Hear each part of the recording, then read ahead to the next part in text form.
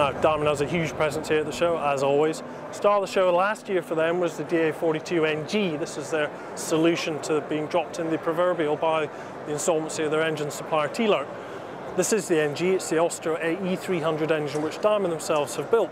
Makes them unique, I think, amongst the big manufacturers that build the airframe and the power plant. So the last year, people have been saying to Diamond, when are you going to get this NG into the DA40? Well, they have done. The single DA40NG is now certified as of today.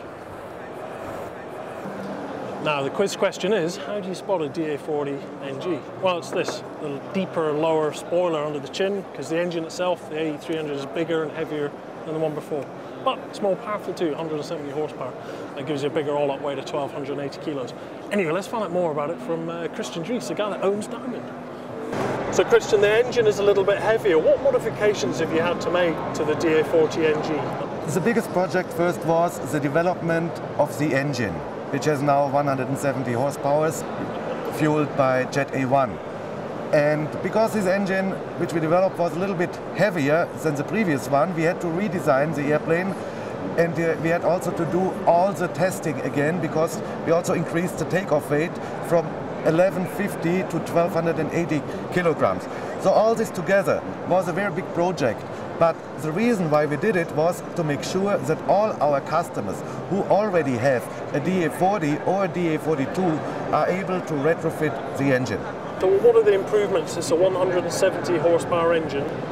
Basically a very good short field performance, extremely good climb rate, and you can fly with 100% power in climb up to 15,000 feet. And the cruising speed of the aircraft, it depends on your power setting, is up to 168 knots.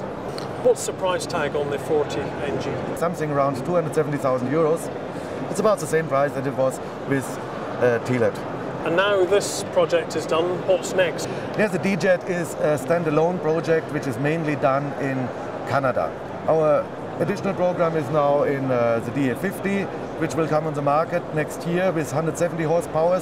This will be a very nice air-conditioned training aircraft as well as a traveling airplane, mainly for the European market. But also a little bit later, as soon as our new engine projects are ready, the airplane will go from 270 horsepower and a third version also maybe with 380 horsepower, but all on the diesel range. Where do you see Diamond in 5 or 10 years' time? Yeah, that is a good question. We want to stabilize and expand at the same time. So at the moment we have invested heavily in all kinds of new projects. We want to finish these ones, but we are already working on the so-called future small aircraft, which is an aircraft, of course, with diesel engines, a completely new production method, a new avionics system, and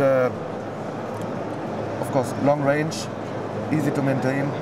So this program might come on the market 2014, 2015. Is there a comparison to this projected aircraft that already exists? Is it similar to the DA20, for example? No. Imagine the D-Jet with 2 diesel engines. Then we are getting close to it.